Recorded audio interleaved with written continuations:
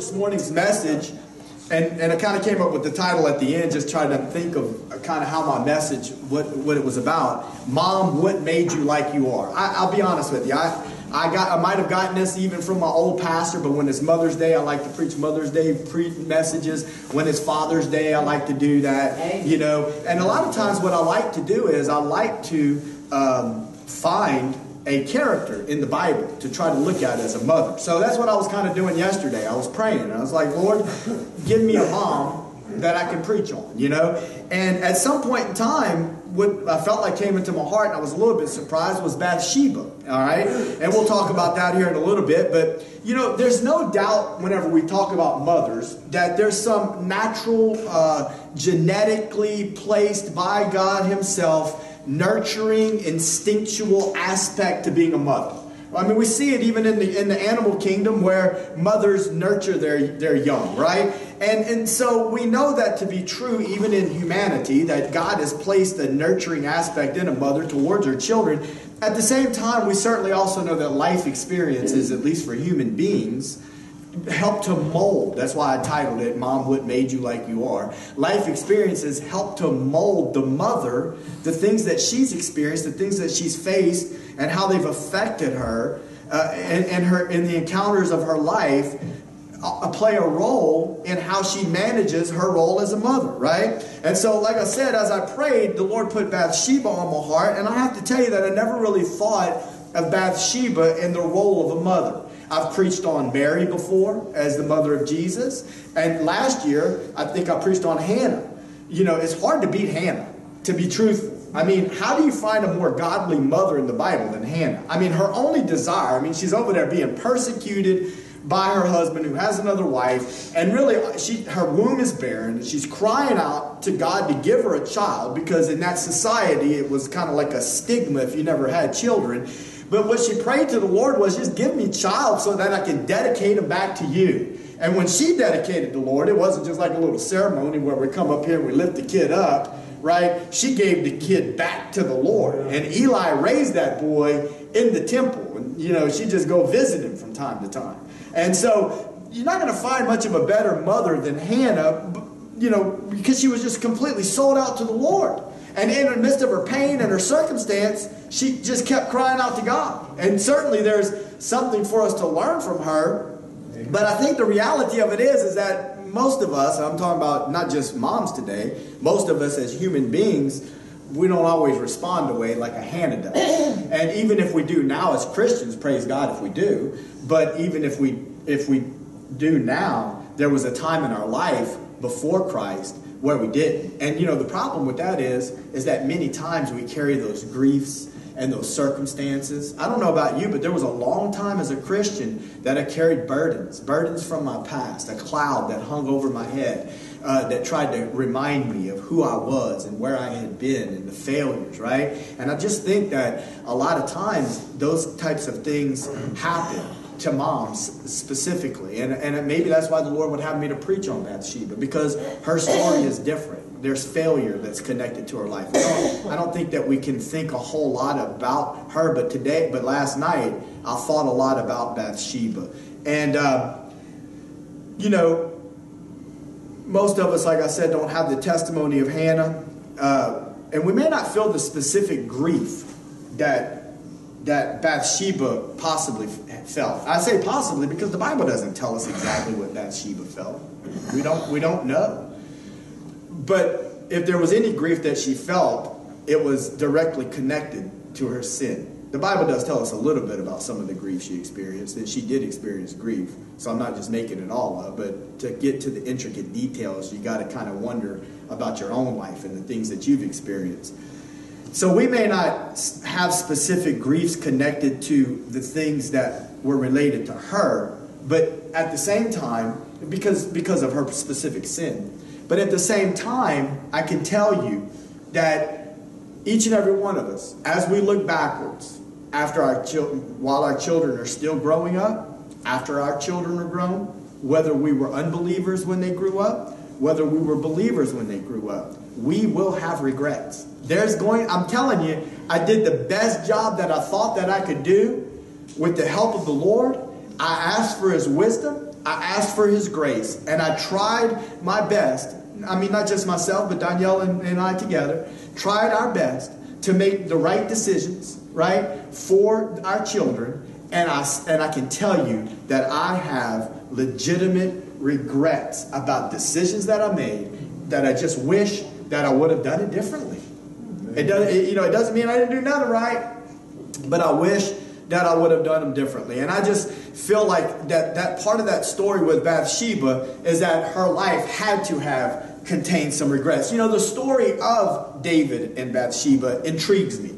The reason why it intrigues me so much is because when we hear the scripture that talks about the fact that David was a man after God's own heart, immediately what our mind rushes back to, and it's always been that way, and anytime you have a conversation with somebody about David, yeah, but I don't get it. What don't you get? The Bible says that David had a heart, that he was a man that had a heart after God. He loved the Lord. David fell into sin. And it wasn't just a little sin. It was a grievous sin. But guess what? The Word of God says that David was a man after God's own heart. The truth of the matter is that people that love God fall into sin. It happens. People fall. It's not good. It's not God's will. We can live a victorious Christian life. Nevertheless, the men of God, women of God, falter and fail. But guess what? What we learned through the book of Galatians is that whenever you fail God, you're not falling away from grace. No, you frustrate grace and fall away from grace whenever you try to embrace a system of law and legalism in order to get freedom or in order to get forgiveness from your sin. That's right. Some type of form of religion. You know, you're going to read more Bible, go to church more, do this more, and that's what's going to forgive. No. You're not going to find freedom and liberty till you come to the realization that it's Jesus and what He did for you at the cross, and you bowing your knee to the will of God, the plan of God. Then and only then can true repentance come. Then and only then can the burden be lifted. Hallelujah. Then and only then can restoration take place. Amen. Amen. And so we oftentimes think of that. How did God say that about David? Because we ourselves never committed adultery or whatever the case. And so we look at David through our own mind and our own eyes and we say, I didn't do what David did. Well, guess what? David was a man after God's own heart. David never, according to the scripture, I mean, this is what I believe, he never went after false gods. He had a place in his heart. You know, the Word of God says in the New Testament, it says to sanctify the Lord God in your heart always. Sanctify, to separate, to have a special place. God has to have a special place in the heart of the believer. And in David's life, I believe that with all my heart, there was a special place in his heart for the Lord. And when David came to the place of repentance, the Bible talks about the fact that he wrote a whole psalm about the thing. He wrote a whole psalm about this whole thing that happened, really two of them. In Psalm 51, he talks about God purging his heart, God creating in him a new heart, and he felt the remorse and the anguish that he had let God down. I'm talking a lot about David because he's the one that we typically talk about, but what about Bathsheba? You know, we don't hear a whole lot about her. I don't know that one time, I think it was even Scott had pointed out that even in Matthew, in the genealogy, it doesn't even mention her name. It mentions Rahab, it mentions Ruth, but it doesn't mention, it just says the wife of Uriah, the Hittite. That's how it mentions Bathsheba. But the reality of it is that Bathsheba has a story and a context within here, right? Some of the things that I was thinking of that we really just don't know, but I was thinking about it. Was it common, and some things we do know, but was it common for a woman to bathe on top of a house like that back then? I don't know. I mean, I can tell you that what she did know that the king's palace was right there. I'm not trying to say that the girl knew or expected that David was going to see her bathing on the housetop. I don't know. I don't know what her reasoning was. Maybe it was a very common thing. Maybe, you know, whatever the case. But I do know this, that David definitely wasn't doing what he was supposed to do. The scripture is clear about that. The scripture says at a time when kings went off to war, David stayed at home. So the scripture is real clear. He wasn't where he was supposed to be. Now, I do believe that she probably knew he was still there. Everybody in the city knew that David was probably still in town, I would venture to say. Whatever the case, I do know, we don't know the motives of either one of their hearts, but David saw her and he allowed his eyes to linger too long, and then he goes and he sins for her. And whenever I think about it, there's no doubt in my mind that he's at greater fault. I mean, look, he's the man, he's the stronger vessel, he's the king, he's an authority over her. he was not supposed to do what he did. She doesn't even know really at first why it is that he's calling for her. I mean, I wouldn't expect. He's not going to send this messenger to tell her straight up the king wants to lie with you. But instead, she could be thinking, man, my husband's over there at war. He's on the battlefield. Maybe he's going to give me a report. Because when you read deeper into the story, you begin to realize that this was a mess. Because this guy, and David asked, who is she? And whenever he found out, that's the wife of Uriah the Hittite. Immediately, he knew who Uriah was. The Bible teaches us that Uriah was one of his most noble fighters and warriors. He knew Uriah by name. Uriah wasn't just some foot soldier that was on the ground over there. No, Uriah was close to him in his inner circle, and he was a mighty warrior. And so immediately, if nothing else, once David knew all of that, he should have shut the whole thing down. But no, she was too beautiful. And so he called for her. And we know the story. He lies with her. The story intrigues me. And I know that you've heard the story before, but I'm going to remind you of the story before we get into the main points about Bathsheba's life, right? He lies with her and she gets pregnant. And the story goes on, and we know that he tries to remedy the situation, right? What he does is he calls, because she gets pregnant, he calls Uriah home from the battlefield. And he asks, and Uriah comes in and he eats with the king. And then David says, okay, so now what you need to do is you need to just go ahead and go home to your wife and, go spend some time with your wife, get yourself refreshed. Well, it doesn't say that he argued with David. It just says that he didn't do it and that he slept at the door with the rest of David's servants. Well, whenever David hears it, he questions him. His response is, listen, Joab the general is out there sleeping in a tent. The presence of the Lord is out there on the battlefield in a tent. And if you think that I'm going in to lie with my wife while all that's going on, you got another thing coming, king. Well, the king doesn't really know what to do because he's got himself in a debacle, the best laid plans of mice and men. So what he does is he brings him in and puts some alcohol in him. Let's feed him and let's put some alcohol in him because then his inhibitions are going to go down. Because that's normally what happens, right? Whenever you begin to drink alcohol or you take substances that change the chemistry in your brain, I don't know about you, but they make me act a whole lot different than whenever I'm sober. And so let's get him liquored up a little bit and see what happens. So that's what ends up happening. They put some alcohol in him. Guess what? Now Uriah the Hittite. He's a bigger man than I am. I'm just saying, I know for a fact that's one of the reasons I don't drink. You can call me an alcoholic, call me whatever you want. When I get liquor in me, I don't act the same. Right. Uriah the Hittite said, you put all the liquor you want. I'm going back and sleep at this door with the servants. And so now David doesn't really know what to do. So the situation just gets worse. Now he takes pen to paper. He begins to write out a letter. And he writes on this letter, and this is what he's telling. The letter is to Joab, his general. And he says, I want you to put Uriah where the fighting is fiercest. And whenever you have him in that predicament, I'm just kind of paraphrasing it, I want you to draw back from him so that he's killed. Premeditated murder. I've said it many times because I've taught this many times that in the law of God of the Old Testament, there were two sins that could not be forgiven through just a sacrificial offering. Adultery was one of them. You take the man, you take the woman, you bring them out, and you stone them. The second one was premeditated murder. There were no sacrifices to be offered for that. That's why in Psalm 51, whenever David says, Lord, purge me with hyssop, what you don't realize is he's actually making a plea for the blood to be applied to him so that he could be forgiven. Because hyssop, see, what David would have known as a young boy even was that they used hyssop to apply the blood on the doorpost for the Passover.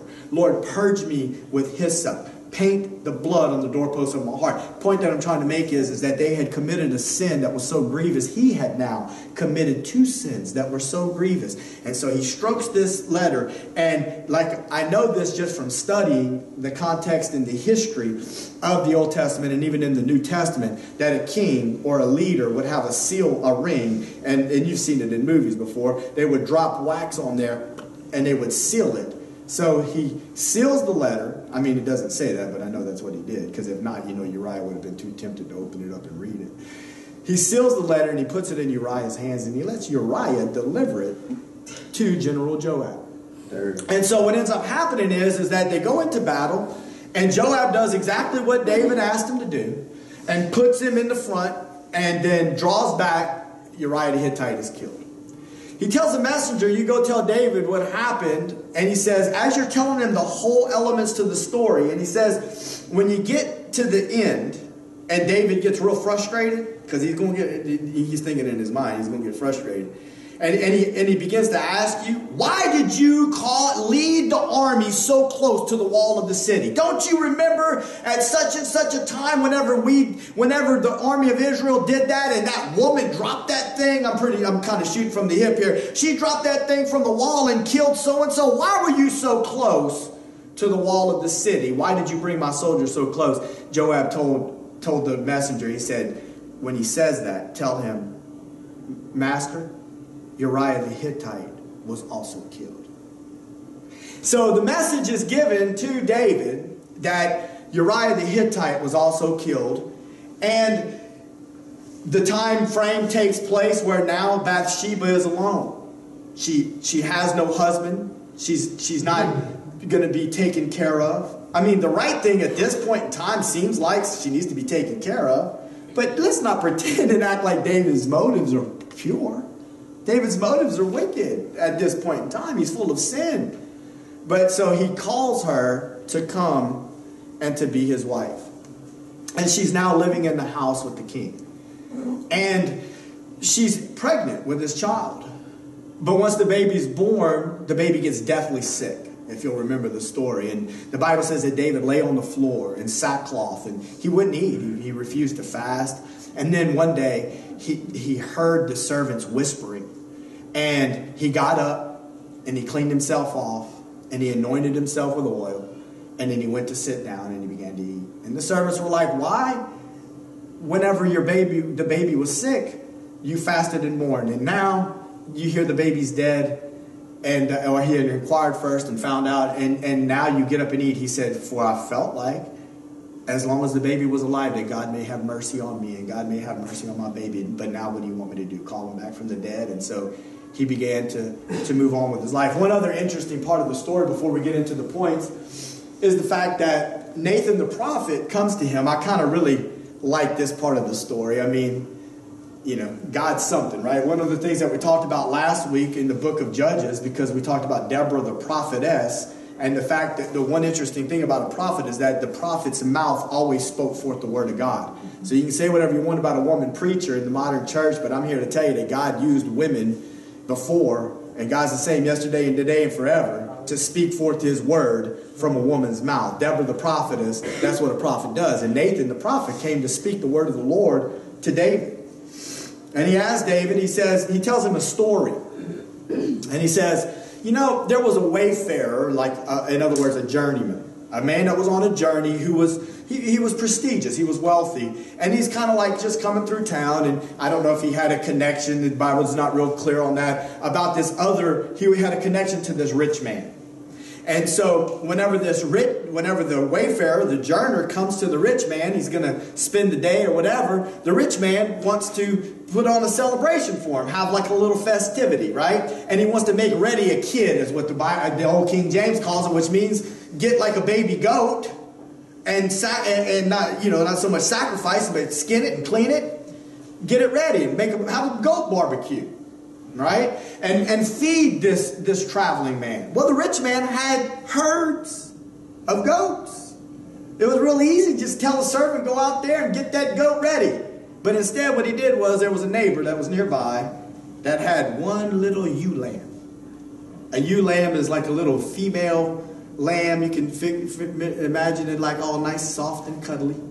And this man loved that little ewe lamb so much, he raised that thing and he'd hold it close, and it was like a daughter to him, almost. And what that man chose to do was, instead of taking one of his own goats, he took the little ewe lamb from that man who only had that one thing. And David, I can imagine his face getting red, because, you know, there's a part to David that wants to be right. He wants to be right for his people. You know, because, I mean, the Lord, he had a special connection to God. He had a special place in his heart. Don't think that people can't have sin in their life and still have a special place for the Lord and still desire to do things for God and know right from wrong. And David said, I could just imagine how red his face must have been. He's like, who did this? Because I'm going to take care of it. And Nathan tells him straight to his face, you are the one who is guilty. You're the one. You did it. You took this man's ewe lamb. And, you know, so through all of this, you know, I kind of was thinking too, at this point, whenever this baby dies, I thought about Bathsheba. Because once again, I'm focused on a mama. I thought about Bathsheba and all of the things that have taken place now in this girl's life. She's over here taking a bath, whatever her intentions were, we just don't know. I mean, let's not assume that she did something wrong. We know David did something wrong, but she's over here taking a bath. She's called over there by the king. She gets impregnated by the king. The king turns around and he has her husband put to death. The Bible says she mourned the death of her husband. The word there in the Hebrew means to wail and to beat the breast. So there was some wailing. Whatever the reasoning behind her wailing, because she loved her husband, because now her husband's gone, because she's grieving over her sin, whether all of it is interconnected, and probably is, we don't really know, but we do know that she mourned the death of her husband. And then now, after all of that, the child that's born is now dead. What grief is going on in this woman's heart? What's taking place in her life? What must have, you know, she felt is what I began to think about. But God's going to bless her with a child. And a child that we know through the inference of Scripture, which just means basically looking at the evidence, a child that she would end up training in the word of the Lord. How do we know that? Look at Proverbs chapter 1, verses 8 through 9. Because this child's name is Solomon. And, you know, many of you, if you've studied the Bible at all, you realize that Solomon wrote the book of Proverbs. For the most part, every proverb in there comes from King Solomon. Some people even say that Lemuel, which is Proverbs 31, is another name that Bathsheba called Solomon. But there's differing opinions about that. But some people believe that Lemuel is also Solomon. And that whole thing, if that be the case, was written by Bathsheba. But look at Proverbs 1, 8 through 9. My son, now this is Solomon talking to his son after he's an adult. My son, hear the instruction of your father, forsake not the law of your mother, for they shall be an ornament of grace unto your head and chains about your neck. Ornaments and chains were signs of prosperity and blessing in the Israelite community. And what Solomon has learned is that he learned some instruction from his father David, but he also learned instruction from his mother Bathsheba, and he's trying to impart that same wisdom to his own son and saying, hey, don't forsake the things that you're learning from your parents. Don't forsake the things that you learn from your mom. Obviously, in Solomon's life, Bathsheba spoke some things and trained him in some of the ways of the word of the Lord, and it stuck with him, and it made him to realize the importance of his mother's role in his life. The scripture goes on to say that David comforted his wife. So when she was going through all of these things, and we're going to read the scripture in a moment, but that David comforted his wife, and what it means is that, you know, he went into her, and in the midst of the comforting, however that all went down, he lied with her, and she became impregnated with Solomon. And I just started to believe that after all of the things, once again, I know that there's maybe a little bit of speculation, but I think you're all going to agree with me that after all of the things that she's been through, and all of the things that she's experienced, and the death of her child, that when she became pregnant with Solomon, what a special time that was for her. What a special time of hope, right, that it was for her after losing the child that she had before. And how much she must have loved and wanted to take special care of that child that she was now pregnant with. You know, I was just looking at a couple of scriptures about a mother's love. If you look at Titus 2:4, the Apostle Paul wrote in the New Testament a letter to a young preacher named Titus. And this is what he told Titus. He said, in your instruction to the body of Christ, I want you to teach the young women to be sober. Now that doesn't mean, it's not talking about alcohol, although alcohol and now in modern society, pain pills, too much Xanax, depression medicine. I'm just being honest. Can I just be honest for a second? I'm not trying to, listen, I'm not poking nobody in the eyeball. If you go to the doctor and you're on depression medicine, that's between you, your doctor, and the Lord. What I'm trying to say is, don't lie to me and tell me that depression medicine doesn't change the chemistry in your brain and cause an escape or a venturing away from the reality where we live in the real world. Can we all agree on that? Come on, everybody, give me a what. You don't have to raise your hand, but you know that it's got to be true. Then we get into other types of medications that they basically numb the pain. The alcohol numbs the pain. I was listening on the radio. Everybody's talking about legalizing marijuana right now. This one old boy said, I think he might have even been a doctor. After Katrina took place, I was dealing with things. My mom was still sick over there. I was living in California. The doctor gave me a medical marijuana use for health purposes, and it helped me get through that time frame in my life. I'm not saying that people never venture down that road, but the point that I'm trying to make is that these things that we engage, that we bring into our lives, we do it. And there doesn't always addictions. Sometimes it's TV, sometimes it's working out in the gym.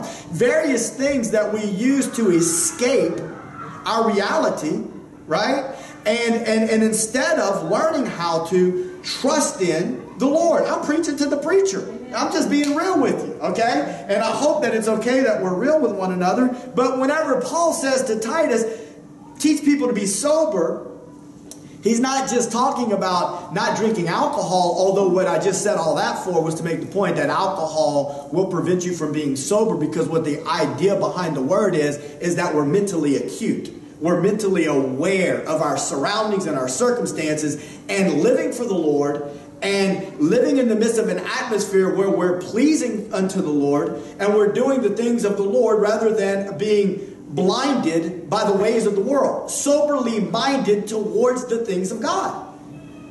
Right? And he says they need to be sober, and that they need to learn how to love their husbands, and they also need to learn how to love their children. That's what a mother, according to the Apostle Paul, according to the instruction of God, should do. She should be sober-minded. She should be aware of the things of God, not get caught up in the things of the world, because I'm telling you, that's the context. Sober.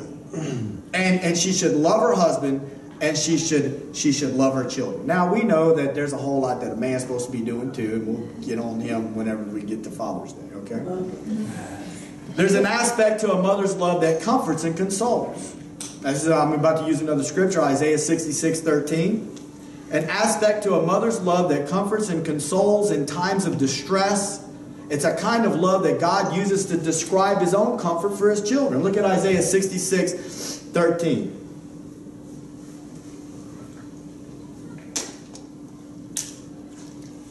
It says, as one whom his mother comforts, so I will comfort you, and you shall be comforted in Jerusalem. Now, we recently preached out of Isaiah or Jeremiah. I mean, all these two prophets are intertwined. Their ministries interconnect.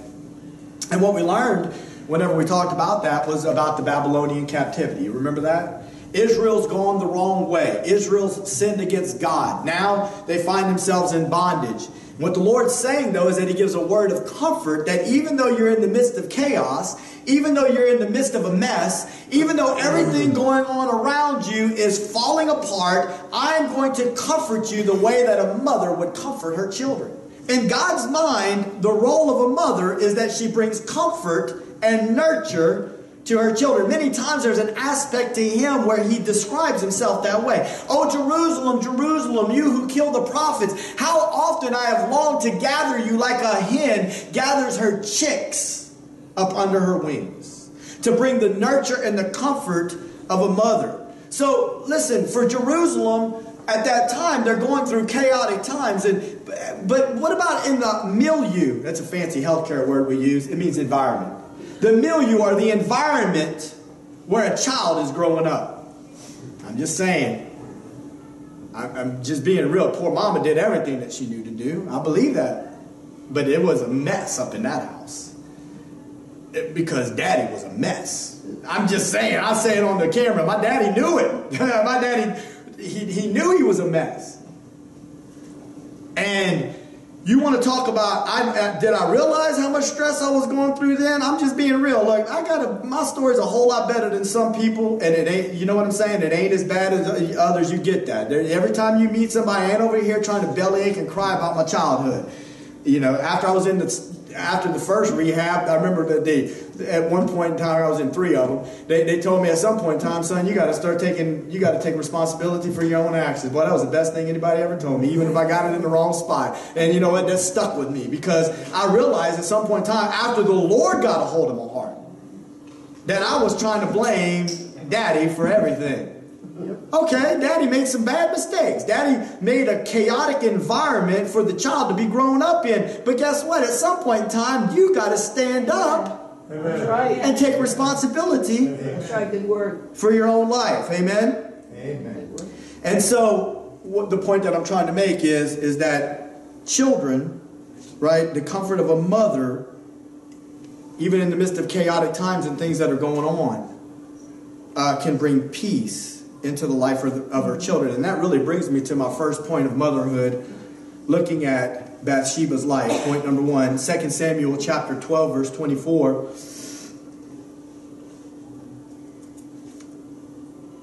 And David comforted Bathsheba his wife, and went in unto her, and lay with her, and she bare a son, and he called his name Solomon, and the Lord loved him.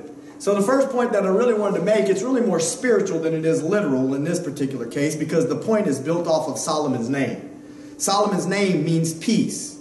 Bathsheba produced a child named Peace.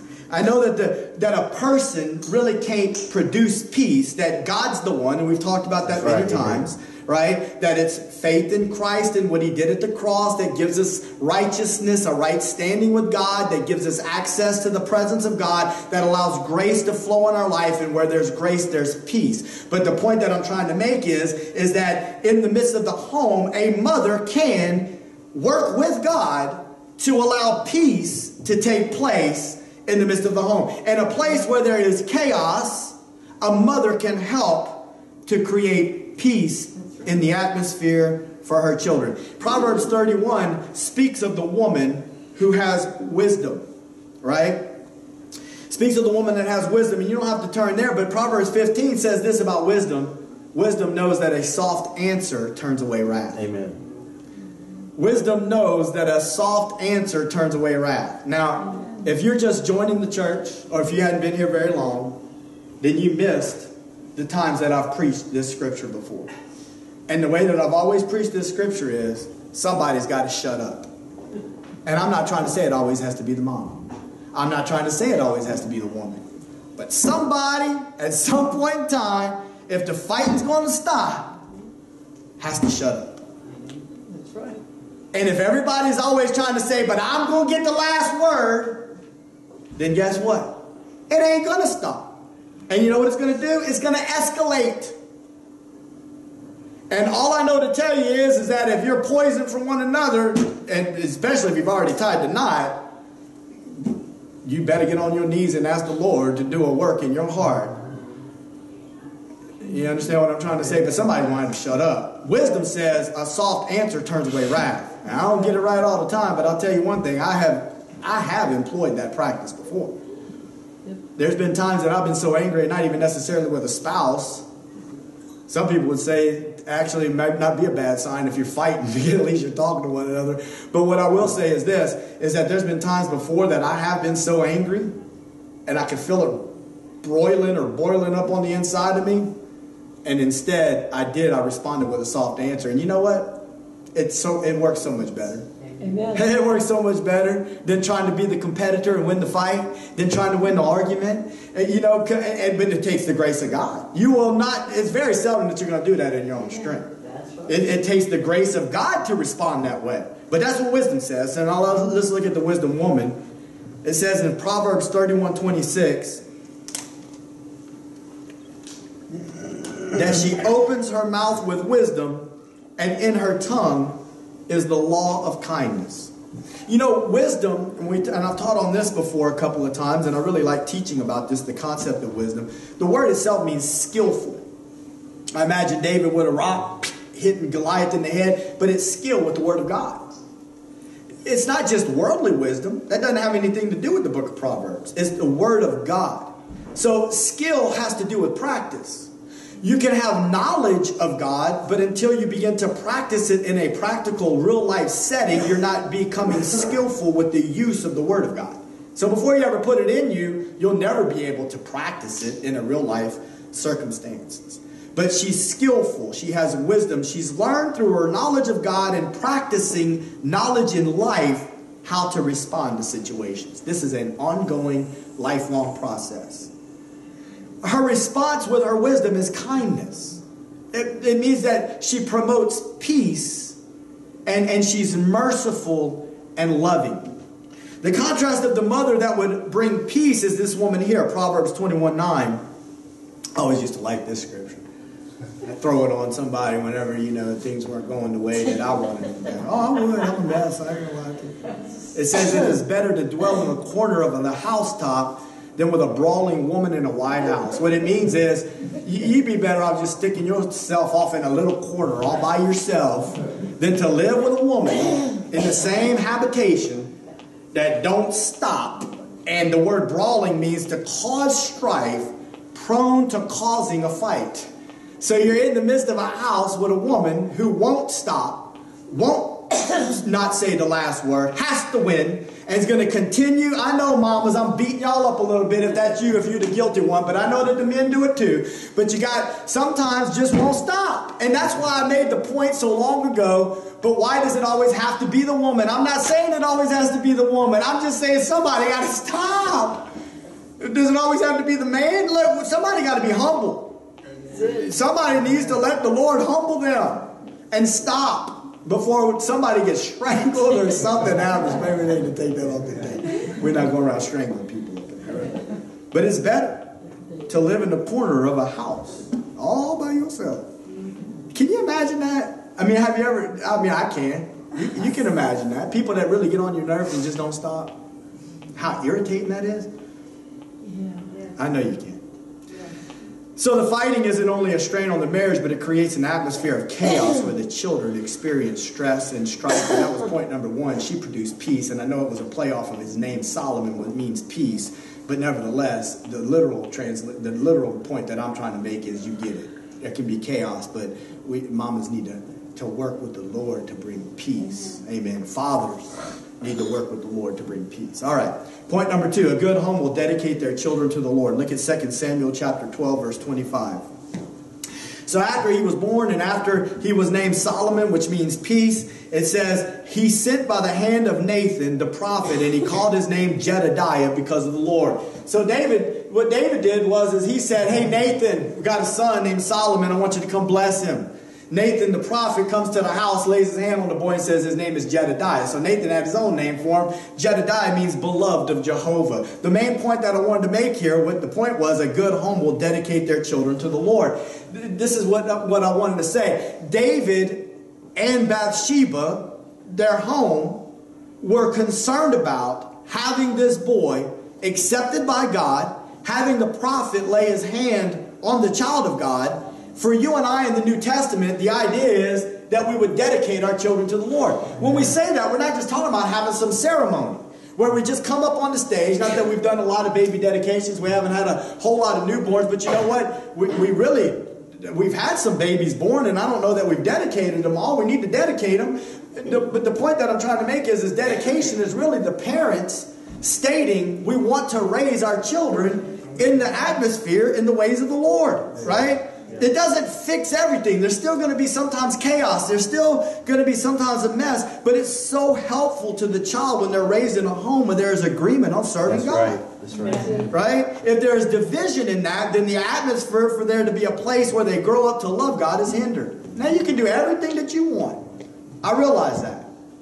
I mean, I hate to say it, but I'll say it on tape and we ain't even got to strike it. Sometimes I wonder, if something ever happened to me, are my kids really, have they determined in their heart that they're really, really, really, really going to serve the Lord? And once again, I'm not saying I've done everything perfect to play it out before them, but I've certainly tried to teach them the ways of the Lord. Would they show up to church? I just find nowadays people don't even really want it. I mean, I don't know. They want to go to the church down the road. Maybe we need to do something different. I don't know what it is. Or maybe it's just an entertainment spirit and people, because the church is embracing the world, I don't want to get into all that, and they're making, playing with people's felt needs and what they want, and then you get this big energy thing going like I was trying to talk to you about this morning. It's like, oh yeah, man, this stuff's happening. This is like Sunday after the weekend. Let's go do this. Look, we got fellowship, we got gatherings, we got all this other stuff. You get it. It's a social club. I'm not trying to be mad about it. It just is what it is. But for the most part, I don't think that people really are hungry to know God and to know the ways of God and to know the Word of God. And sometimes I wonder, would they really serve the Lord? But do you think that it's going to be easier for them to serve the Lord if there's division in the home between whether or not the Lord should be served? No. It's going to cause more confusion. It's going to cause more of a mess in the child's life. That was number 2. That in a good home will dedicate their children to the Lord. Point number 3. Bathsheba respected the king and his word. Just bear with me. We're almost done. 1 Kings 1, 15 through 16. It says, and Bathsheba went in unto the king into the chamber, and the king was very old, and Abishag the Shunammite ministered unto the king. And Bathsheba bowed and did obeisance unto the king. And the king said, what wouldest thou? So the context of this story is that David's getting old. He's about to die. Abishag the Shunammite, this isn't a sexual thing going on if you read the story. She was a young virgin. She was used to actually lie in the bed for her body warmth to keep David warm. Okay? He's at an age where he's near death. And so, but Bathsheba is going into the presence, right? I put Bathsheba respected the king and his word. She's going into the presence to get a word from David. But this point that I'm about to make, it's really both spiritual and literal. And what I mean by that is spiritual when I make the point that David is a type of Christ. Even in all of the failure that we just talked about earlier, there is no better type of Christ in the Old Testament than King David. The Bible says in the New Testament that Jesus will rule on the throne of David. Jesus is the fulfillment of the type of king that David was intended to be. The shepherd king. He started off in a sheepfold. He became the king. Jesus is the great shepherd. Amen. You get the point. So David is a type of Christ. Bathsheba is a type of the bride. Us, the church. The church is supposed to be concerned about the will of God, the presence of God, to bow to her king, and to be concerned about the word that he would give. In other words, what does God's word say? What will the bride revere the word of the king? Now, from a literal point, it's not exactly the same because women then pretty much had to just obey their husbands. And in addition to that, and nowadays that's not the case. We get all that. And I'm not saying that it should be that way. It's always kind of weird to me. And the word submission, I'm not even using all that scripture today. I believe in that, but it's a submission to one another as you submit to the Lord. It's not like I'm going to lord over you and you're going to do what I tell you, woman. That's just not right. I might have said that a time or two, but it ain't right. I can tell you that right now. And I see all these women like, yeah, really good? I'll put a knot on your head. But anyway, okay. Times then were different. Plus, he's the king. All right, so that added a whole nother level to his word. It was final. But the point that I'm really trying to make is that it's a good mom would not only inquire to know what God would have to say, but she would also inquire to know what the Father has to say. Now, sometimes I can tell you, I know I'm going longer than I expected, but there's been times whenever there have been moms that have come into the clinic, and this is just being real with you. Sometimes I'm raw, sometimes I'm real. I haven't said this in a long time because I'm purposefully trying not to make people mad. But there's been times, and listen, if this hits you the wrong way, I'm not saying it to be mean, I'm just being real. There's been times that mamas have come in and all they've done is complained about the daddy of the baby. Every single time, da da da da da da da da da da da da da da da da, bam bam bam bam bam bam bam. And one time, twice, I said this. I said, well, he wasn't too bad when you hopped in the sack with him and you had a baby with him. Somebody had to make the decision to have sex with this dude and to procreate with him. So it ain't all him. No matter how bad or jacked up this dude is, you chose to have sexual relations with him and to procreate and to make a child with this dude. Amen. So you need to take some responsibility, right, for your own actions. But what I am trying to say is this. Maybe he is that jacked up. And maybe he's just completely disconnected from the kid. But if he's not, then there should be some type of a partnership. And a good mom is not only going to ask the Lord. We're talking about Christian mamas today. I realize that. But sometimes we get in the habit. Another story. I was talking to this girl at the gym, and she was talking about how she finds that a lot of times women in the church are having a hard time learning how to be dependent and live alone and to trust the Lord and all of that. And instead they find themselves seeking out relationships, and sometimes the relationships go wrong. Well, the Lord's already revealed that whenever you've lived a certain way all of your life and you've learned to be dependent upon a man, that's something that women in the church have a hard time letting go of. And I get all of that. Okay, they have a hard time letting go of that, right? But what I'm trying to say is that but that's not the will of the Lord. It's not the will of the Lord if you're not in a marriage relationship, or you're not to continue on in that type of vein, to be dependent upon a man to try to figure all of that kind of stuff out. If you're gonna be in a relationship with a man, it needs to be a situation where you're gonna figure out whether or not this is compatible for marriage. Right. And then when you enter into that marriage, guess what? This man is now part of your life. He's part of your children's life. And if they have a daddy that's part of their life, he's part of their life too. And so I believe that a woman of God should not only inquire about the word from the Lord, but should also involve the father of the child. That was point number 3. Hopefully I didn't make too much of a mess there. All right, this is the last point. She will make herself available to minister to her children's needs. 1 Kings 1:17. And then we'll look at verse 28 through 30. It says, and she said unto him, in 1 Kings 1:17, she said unto him, my Lord, thou swearest by the Lord thy God unto thine handmaid, saying, assuredly Solomon your son shall reign after me, and he shall sit upon your throne. Go to verse 28. So basically what she's saying is, Lord David, my husband, my Lord, my king, we've had this conversation before. You told me that Solomon was going to reign on the throne. Then King David answered and said, call me Bathsheba. So some time's gone by.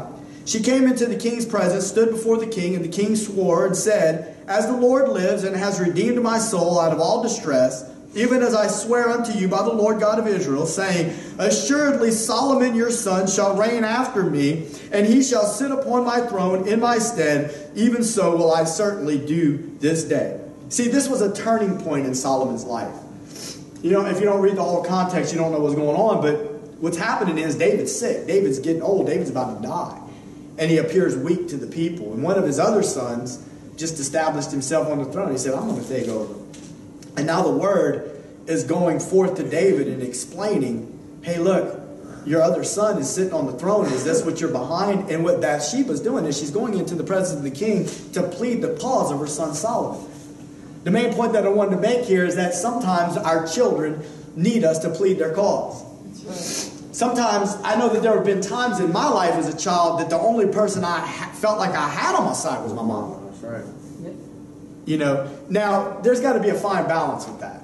I got to be honest with you, I feel as though I probably was more the other way, and I'm closing with this concept right here. I think I was more the other way. I think that I expected, because of what Jeremiah said, the heart of man is deceitfully wicked, who can know it? Like, I think I expected that something was up. They were being mischievous. And watching out the backside corner of my eye, everything that they're doing, and questioning them and grilling them and investigating and looking, you know? So, but there has to be a balance to that. Sometimes our children need us to go to bat for them. At the same time, I ain't gonna lie to you, dude, if I go to bat for you and you leave me hanging, flapping in the wind, I'm gonna be some kind of irritated. That's it. I mean, dude, that's one of the problems that you have whenever people lie. And I know that children tend to lie. The Bible says foolishness is bound up in the heart of a child, and the rod of correction will drive it far from him. And as far as I'm concerned, lying is foolishness. That's right. And if you can't just be real with somebody and you got to sit there and hide it, dude, that's a mess.